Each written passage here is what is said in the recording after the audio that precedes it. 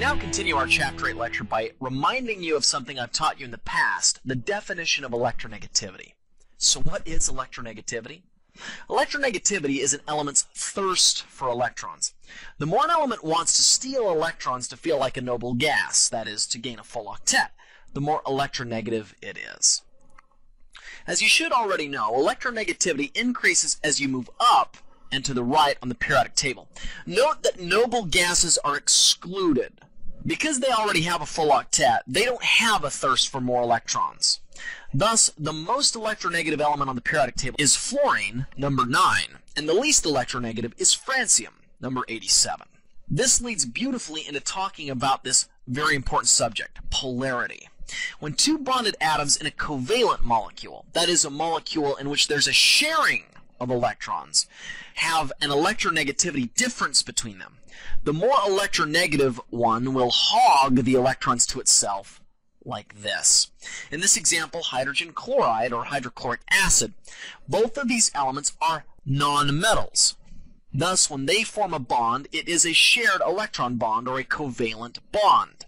However, because the chlorine is much more electronegative than the hydrogen, it hogs the electrons more to itself, creating a partial negative charge on the chlorine atom and a partial positive charge on the hydrogen atom. Now, this partial charge difference is called a dipole. Covalent molecules with dipoles are called polar molecules. The degree of uneven sharing of electrons between two atoms is called polarity. The greater the difference in electronegativity, the more polar a bond is. These three-dimensional pictures show charge distribution in three different molecules. Redder parts of the molecules have more electron density, that is, a greater partial negative charge, and bluer parts of the molecule have less electron density, that is, a greater positive charge. You'll notice that in the molecule F2, where both of the atoms, fluorines, are equally electronegative, there's a completely even sharing of electron density.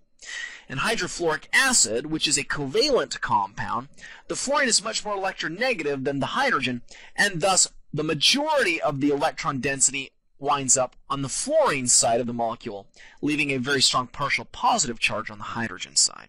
Now, by comparison, lithium fluoride, which is a completely ionic compound in which the lithium atom has transferred its electrons completely to the fluoride, we have a more or less full-on negative charge on the fluoride side and a more or less full-on positive charge on the lithium cation side.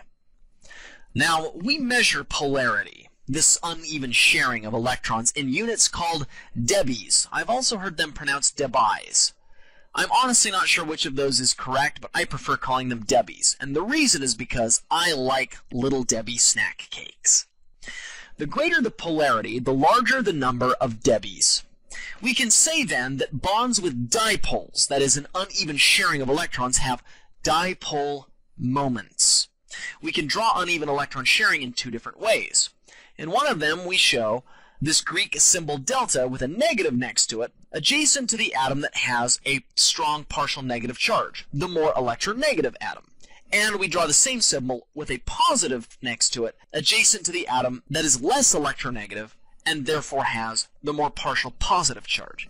Alternatively, we can just draw this symbol, a crossed arrow pointing toward the more electronegative atom, and thus the one that has the stronger negative partial charge.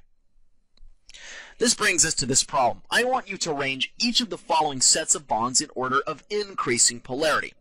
Now, you're welcome to pause the video and attempt to do this on your own, because I'm going to show you the answer to one of these examples momentarily. I'll go ahead and pick example A. We've got carbon bonded to fluorine, oxygen bonded to fluorine, and beryllium bonded to fluorine. Which of those has the most polar bond? Well, you'll note that beryllium is a metal and fluorine is a nonmetal. Thus, in a beryllium-fluorine bond, the beryllium is more or less going to completely transfer its electron density to the fluorine, giving you a roughly full-on positive charge on the beryllium and full-on negative charge on the fluorine. This means that this will be not only the most polar bond in this set, but also completely ionic. Between oxygen fluorine and carbon fluorine, you'll note that oxygen is more electronegative than carbon, because it's further to the right on the periodic table in the same row as carbon itself. What that means is there's a greater electronegativity difference between carbon and fluorine than there is between oxygen and fluorine. Thus, the carbon-fluorine bond will be more polar than the oxygen-fluorine bond. So once again, we have the least polar bond in this set being oxygen-fluorine, followed by carbon-fluorine, followed by the ionic bond beryllium-fluorine. I'll let you do parts B and C on your own. We now arrive at this topic of bond enthalpy. Bond enthalpy is a measure of how strong a bond is. We can see that illustrated in this table. For example, a carbon-hydrogen bond, when it is combusted, gives off 413 kilojoules per mole per carbon-hydrogen bond. Similarly, a carbon-carbon single bond is worth 348 kilojoules per mole, while a carbon-carbon double bond is worth 614. Not surprisingly, a carbon-carbon triple bond goes up to 839. This table becomes the bread and butter of the ensuing problems that we'll do. Before getting to that, however, I want to show you some more theory. We can use bond enthalpies from the previous table to estimate overall reaction enthalpies of different reactions. All we have to do is figure out what kinds of bonds and how many of them are broken in the reaction, and what kinds of bonds are formed. Then we just do math to calculate the overall reaction enthalpy. For example, if we were asked to calculate the reaction enthalpy, which is often abbreviated as ΔH sub Rxn for reaction, of the transformation shown here, we could summarize it as follows. In this transformation going from left to right, you'll notice that this hydrogen bonded to this carbon is ultimately being replaced with a chlorine bonded to the carbon, and this chlorine bonded to this chlorine is being replaced by a hydrogen bonded to a chlorine.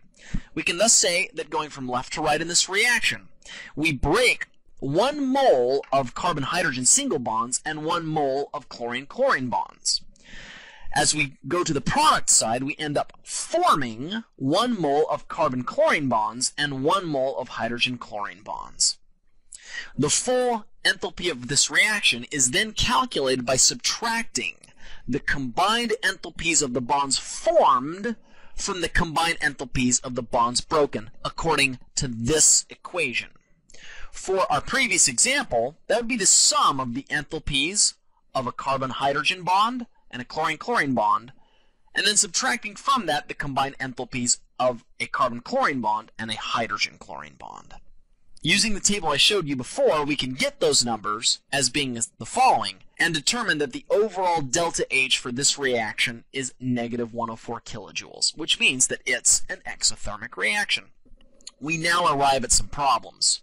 Using table 8.4 that I showed you earlier, estimate the delta H for each of the following gas phase reactions. You're welcome to pause the video at this point and attempt to do some of these on your own, keeping in mind that I am going to do at least one of them for you momentarily. Here it is.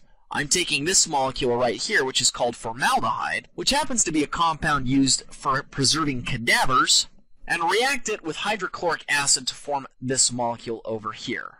How in the world do I calculate the overall reaction enthalpy?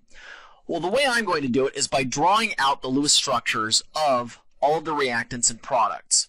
As I do that, I can see more clearly exactly what bonds there are being broken and what bonds there are being formed in this overall process.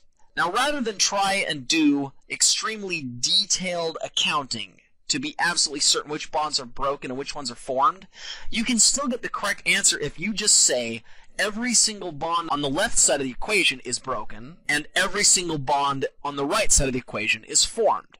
Here's how we do that. If we look at the overall bonds that we see on the left side of the equation, you'll notice that there are 2 carbon-hydrogen single bonds.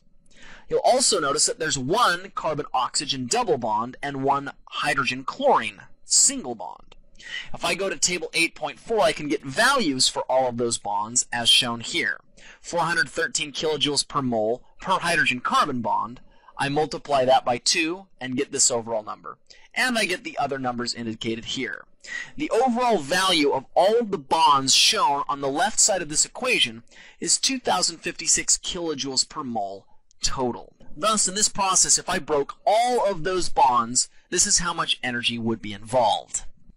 I now go to the right side of the equation.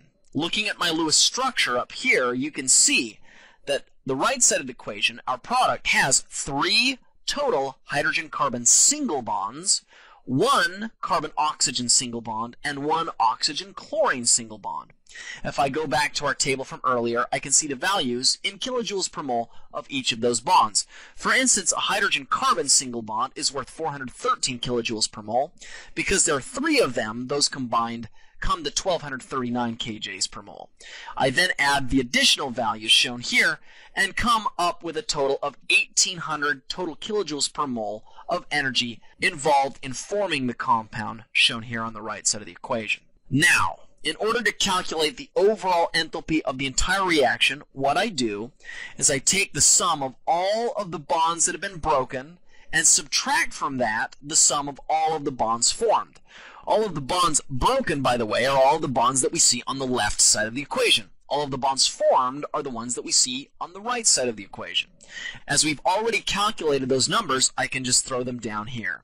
2056 minus 1800 gives me an overall delta H for this reaction of positive 256 kilojoules per mole, which means that this reaction is endothermic. Alright, so that brings us to the end of this lecture video. Don't worry, there's going to be one more, which I hope you'll watch soon. Until then, have an enjoyable rest of your day.